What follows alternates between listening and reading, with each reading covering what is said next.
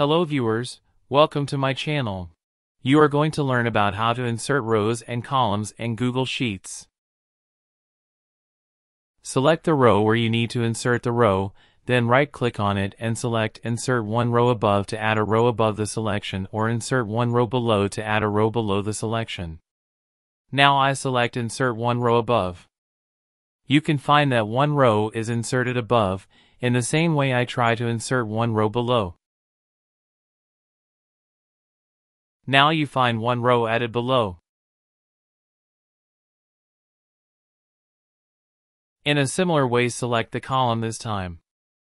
Right-click on it and select Insert one column left. Now you can see that one column adds to the left. That this time I select Insert one column right. Column adds to right. Using a keyboard shortcut to insert rows and columns. Press Alt plus H plus I plus R. To insert row. Press Alt plus H plus I plus C to insert the column.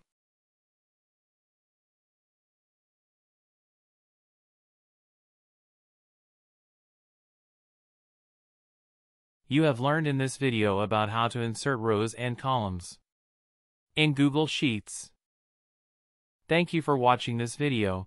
If this video is useful, consider to subscribe my channel and don't forget to like and share the video.